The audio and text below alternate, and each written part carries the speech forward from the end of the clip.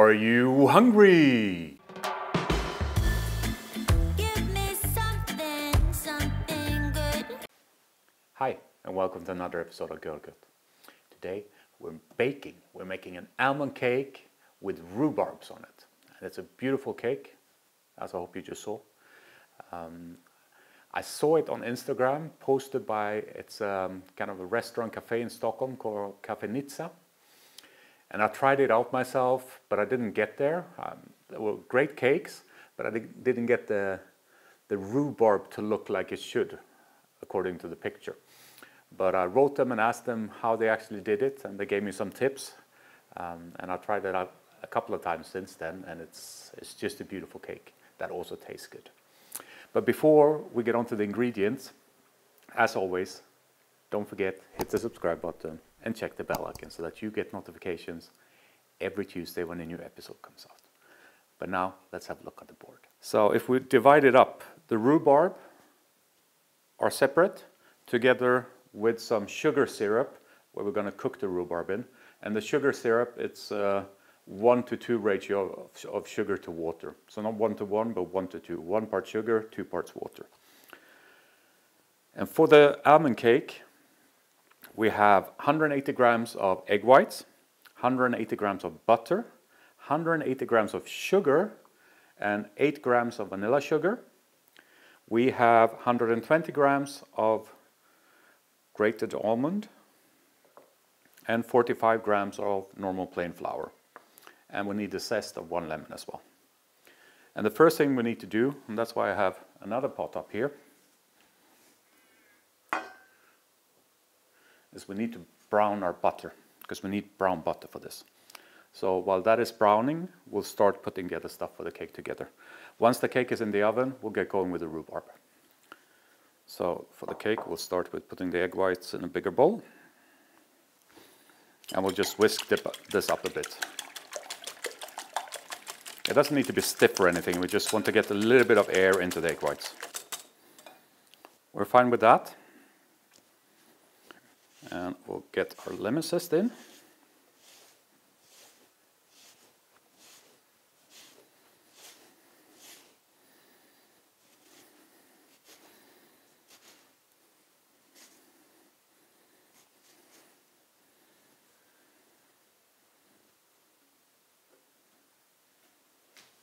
And now we can put in basically all our dry ingredients.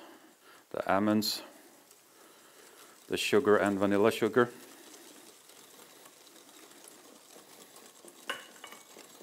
and the flour.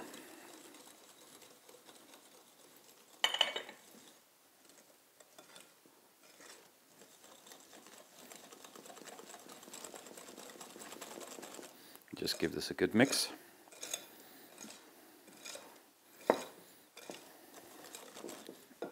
No, and all we're missing now is the brown butter, but I will still take a minute or two. So I'll see you when the brown butter is ready. And you know what? That it's ready when you have that kind of nutty flavor. So we just mix in the butter into the batter. It's quite close to, I don't know if you know it, but a madeleine dough, or like French madeleines. But the madeleine doughs I know kind of use powdered sugar instead of caster sugar, so that's one of the differences, but the rest is quite similar. And you want all the kind of brown bits from the pot as well.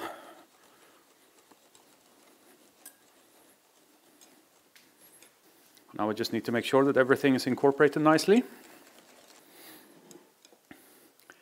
Now we need to do some prep. Put the oven at 180 degrees Celsius and get a spring form or a spring pan out. Now this is my spring pan, and as you can see, I've added baking paper at the bottom, just as an extra insurance that it doesn't stick. And we need to butter this, so get some butter out. We'll put a bit of butter in there.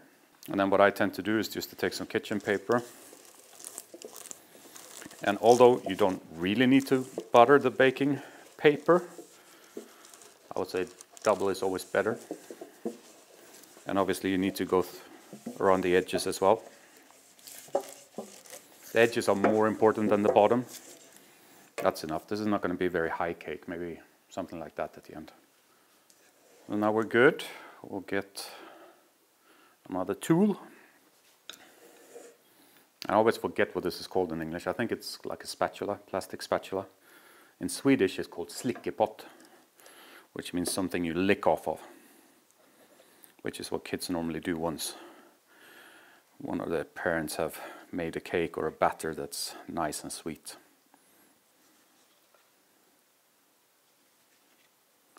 So basically slickepott comes from this licking the spatula.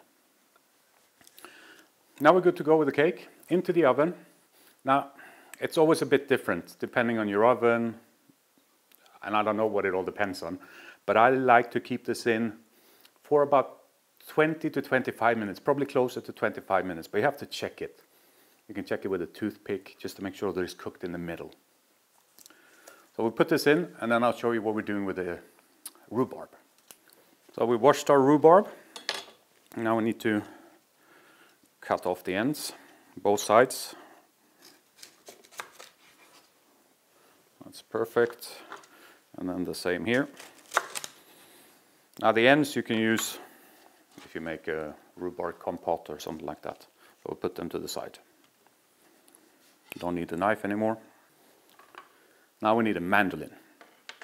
And all we're going to do is, we probably have to do this in 2 goes until we get to the flat part. Oh, we got a flat one here. And this, you know, it's washed. You can eat this. So I like the color, so we're going to keep this as well. And then you just continue to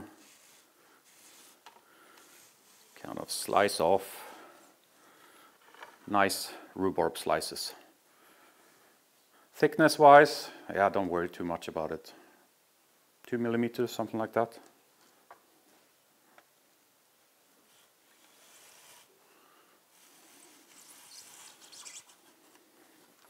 Be careful with your fingers though. And now, yeah, I think we're probably going to need, for the cake, maybe 4 of these. So do 4 of them. And as you saw at the beginning, the goal is to kind of cover the cake with these length of rhubarb. So make sure you have enough to cover the cake. I'll see you when we're done with this. And here we are. It's always good to have some extra, because this is, I think the cake is probably this wide. But then you can play around with it, and maybe one of them breaks when we boil them in the sugar syrup. And as you can see, I don't know if you can see it, but the mandolins are dangerous. You have to be careful. I wasn't careful, so I cut myself. So I'll get the plaster on that, and then we'll move over there and we'll cook the rhubarb.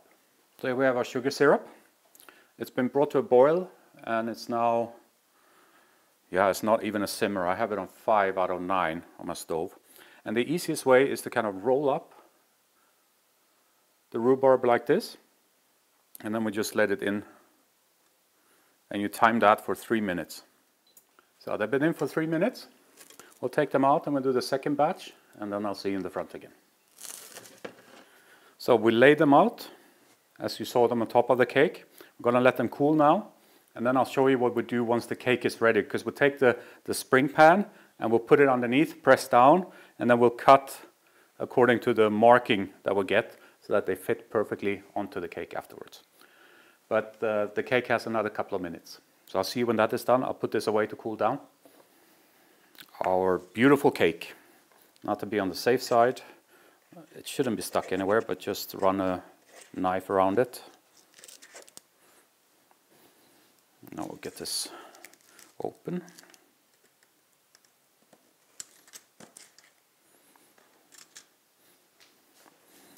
Now this is the beauty of the baking paper. Let's get our cooling rack.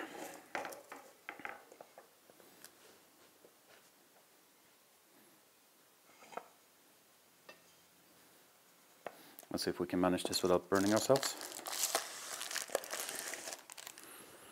And then we just let it cool like that. I'll see you in probably an hour once it's nice and cold. Our rhubarb has cooled down nicely. We have our spring pan. Now you just choose somewhere where you think that it looks nice. I would say that's a quite nice design. And then we just press down take it off, and now we cut around this.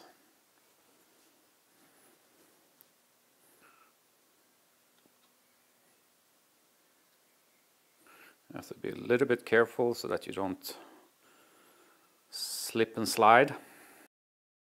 Go back up here. So let's remove what we can.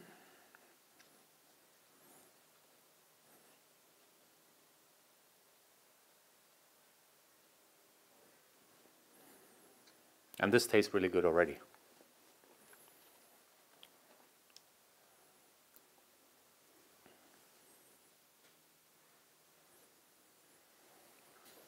Now here we'll be a bit more careful because it's kind of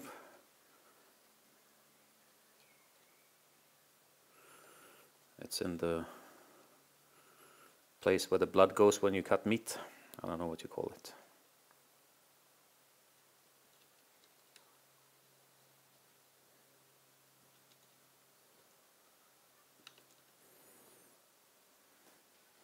So that's what you need. So now it's just a case of being careful.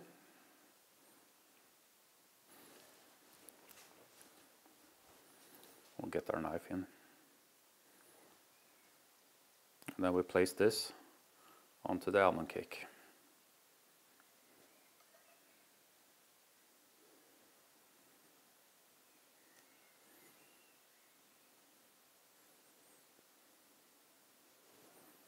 That will take a while, but I'll see you once this is done.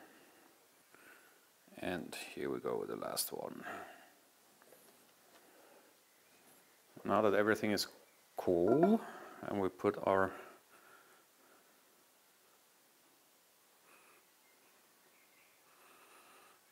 rhubarb on the cake. Let's get it onto a cake stand. And what you can do now is to take the sugar syrup that you had. Not too much. You don't want to drench the almond cake, but just put some on top of the rhubarb, which makes it really nice and shiny. But now, let's give it a try. But before we go ahead and cut this beautiful cake, as always, if you stuck with it this far, there must have been something you enjoyed about this episode with our almond cake and rhubarb. So do me the huge favor and hit that thumbs up button. It's just down there below and just takes you a second. But I would be very, very happy if you could do that. But now let's cut this.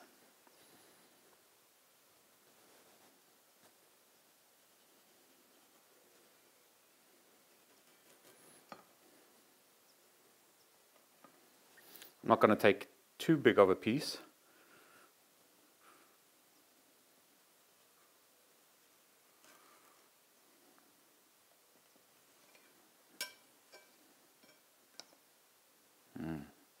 Look at that.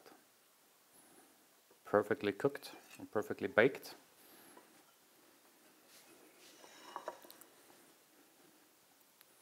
Let's start with the tip.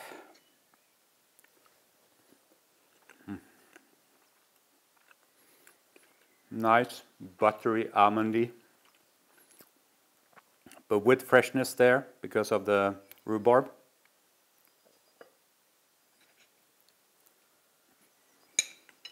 Very moist cake.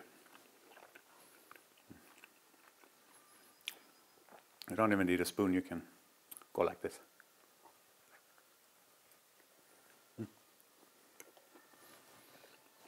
A perfect cake for spring, because at least in Switzerland, rhubarb is kind of season. End of March till somewhere beginning of May, which is now, and I just love it. But that's it for this episode. I hope you enjoyed it. Leave a comment, hit the subscribe, check the bell icon. You know what to do. And I'll see you next time. Take care. Bye-bye.